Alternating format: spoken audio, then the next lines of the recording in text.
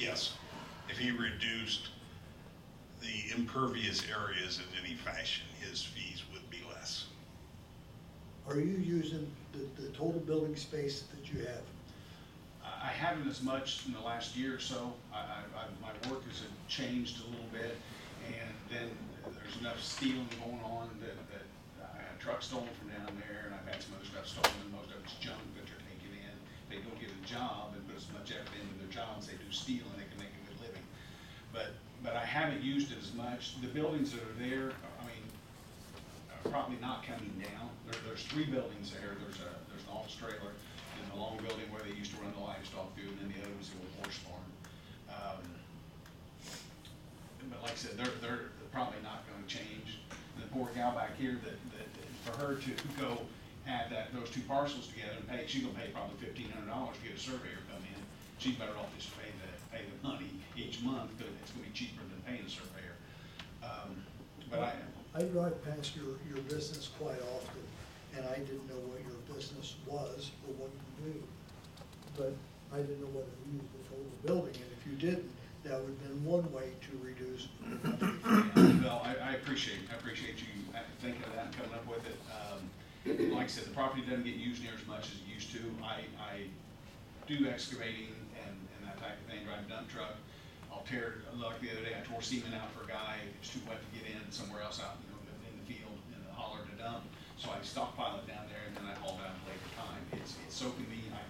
I get the dump truck trailer in the barn. It's convenient to have, but the more it goes, the more taxes I keep paying on everything. And I begin to think that I ain't gonna make enough money to pay the taxes I have to pay to make a living.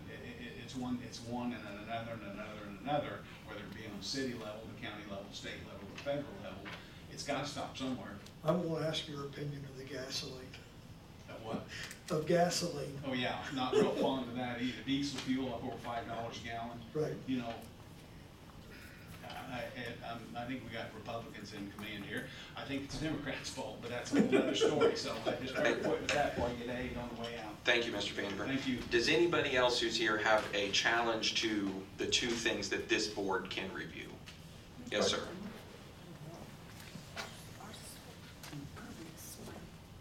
Good evening, Board.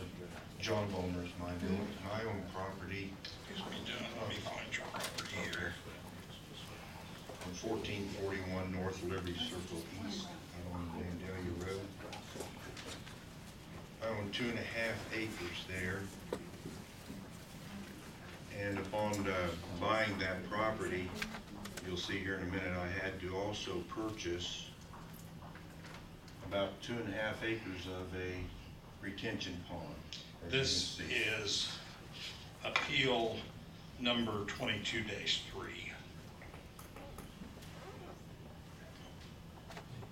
And upon purchasing that piece of property, I had to purchase a 1/2 acre of a retention pond. It does me no good. But I get to pay taxes on that retention pond. My building, as you can see, is to the right in the robin colored area. All my water and all my roof water is in a tile that goes to that retention pond. All my water from my property goes west to that retention pond. I do not use, I have city water and I have wastewater there. But if I understand this is for stormwater.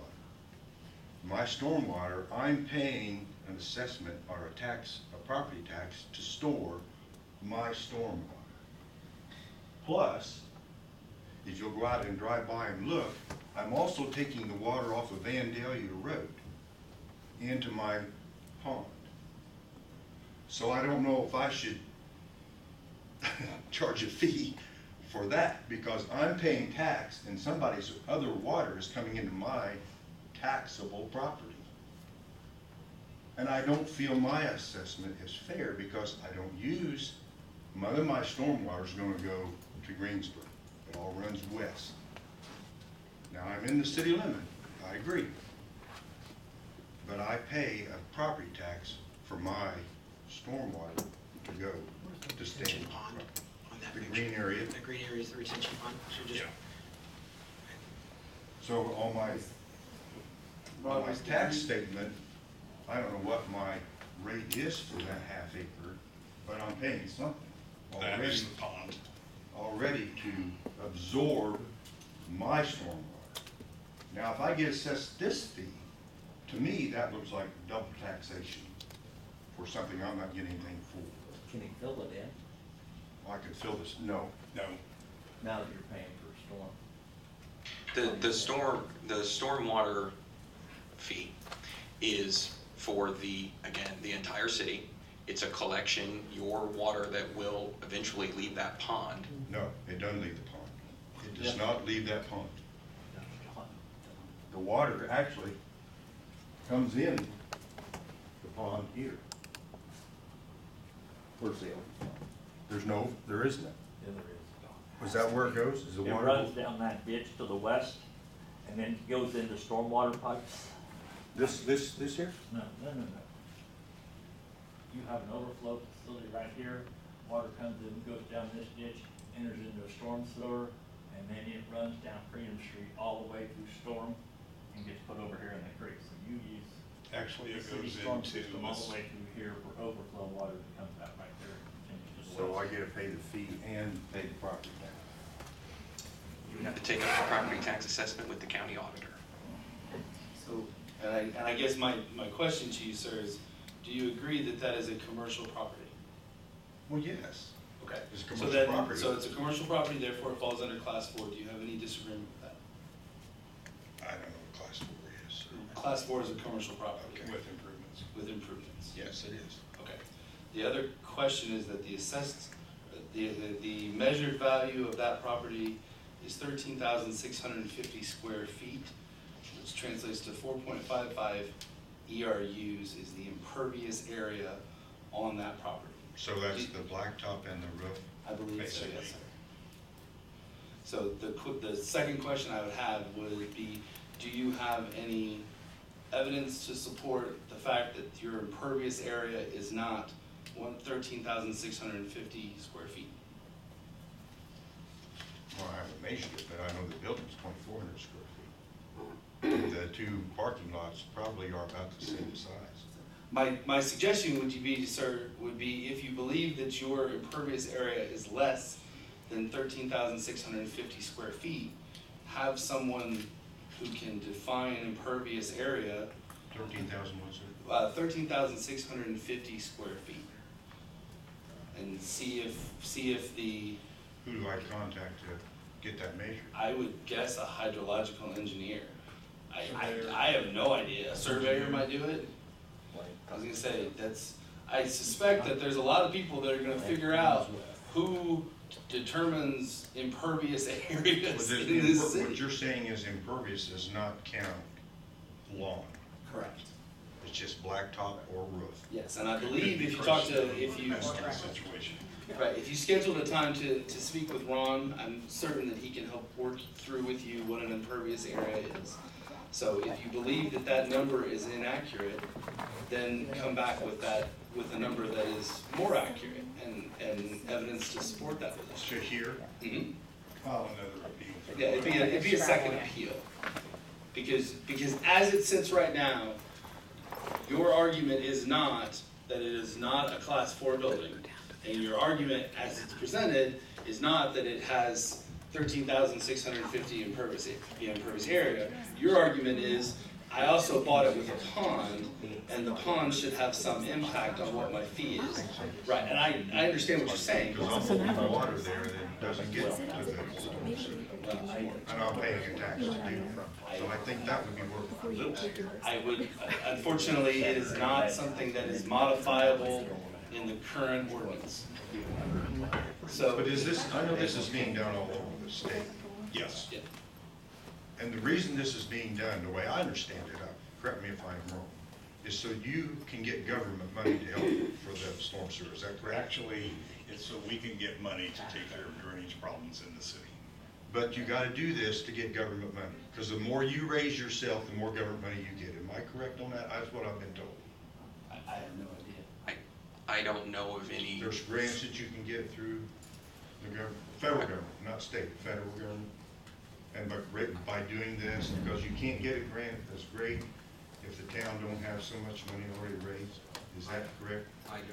I don't know of anything off the top of my head about that. Okay. The idea that was presented last year during the summer and passed by the council was to raise funds to help facilitate the construction of better stormwater management citywide based on a 10-year-old study that didn't have anything done with it because there wasn't a funding stream. And so we've reassessed that, we've modernized the pricing, we set up a structure to help fund some of those projects locally. That is why it was established. Thank you. Yeah, I think it's important for the people of Greensburg to understand where this money is going. It's going so we can address stormwater issues that the city of Greensburg has had for a while, and Well, I know, you're right. we have to have the money to fix those and put infrastructure in. Neighborhood associations that own retention facilities pay taxes and pay the stormwater fee on that as well, and they collect the whole neighborhood water. You're not unique or alone, again, in that. The ordinance is set up so that, and I'm not sure that it makes sense in your endeavor, but you could definitely chat with Ron about it, that if you improve your stormwater management, make it bigger, hold more, less runoff, etc., then you can get credits. We approved one of those last month. That can be done, but you'll have to chat with him about how to accomplish that. Well, I'm not wanting to make the pond any bigger. I don't want to do that. I wish it wasn't even there. I'd love to, and I have the land, not the water, but it's there. We had to purchase it when we bought the land. Thank you very much. Thank you.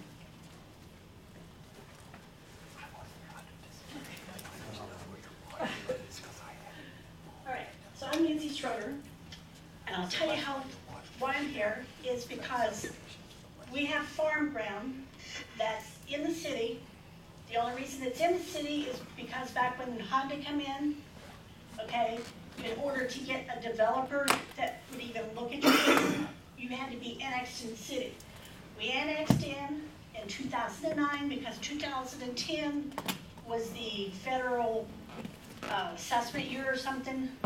So our ground was actually annexed in 2011. Your Okay. Wolverton Right. Schroeder Farms. They We actually, have no city utilities out there. All of our water goes down into the soil, into our crops, So I'm wondering why we even have to pay.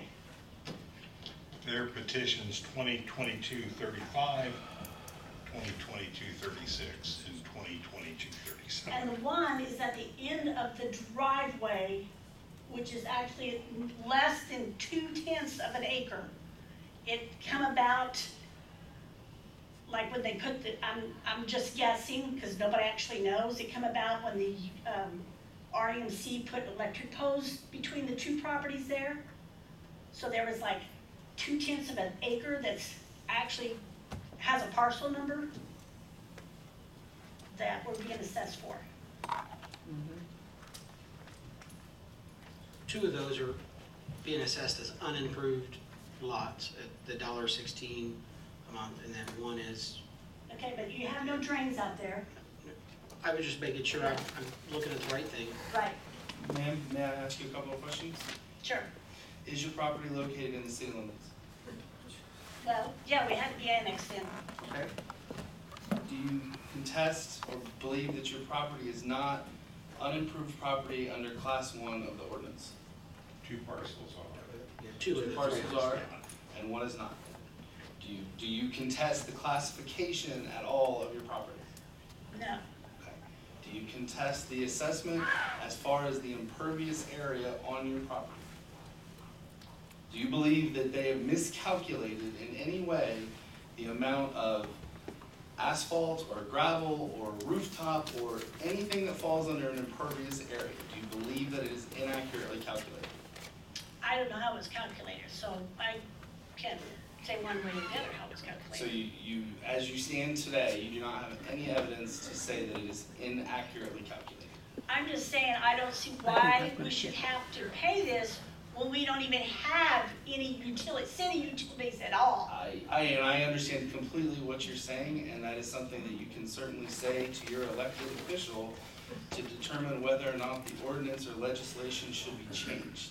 But it is not something that can be appealed to the Board of Works. Okay, The so, Board of Works cannot change anything about the ordinance other than your class or the amount of impervious area that you have. So if your so argument we doesn't, would have to go to the board, the council. you would have Is to what go to you're the saying. council, correct, and ask to have the ordinance changed. Okay, so to go to the council, do I have to write a letter to get on the agendas and all this stuff, or? The best course of action for that is to reach out to your representative, who is Councilman Rick Imsweller, and your at-large representative is Councilman Darrell Poling. You would be best served to have conversations with them about your particular situation and ask them to investigate or look up what they believe the changes they would like to see. Okay. All right, thank you. Just to be clear, she wouldn't have calculated impervious area because it's a resident, it's like a non-improved. Class And- one. I was trying to Class- make the point that it's there's not- only two yeah. things you can look Yeah. at. So if you're not talking about one of the two things, Okay? Excuse me.